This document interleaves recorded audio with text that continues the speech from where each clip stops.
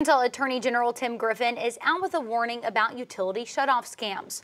Griffin says his office got quite a few complaints about scammers who threaten to shut off utility services if the person doesn't immediately pay a past due amount.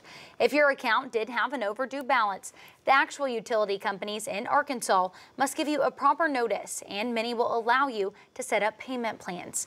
If you get a call like this, you can just hang up and call your utility provider at the number on your last bill to verify that you don't owe any.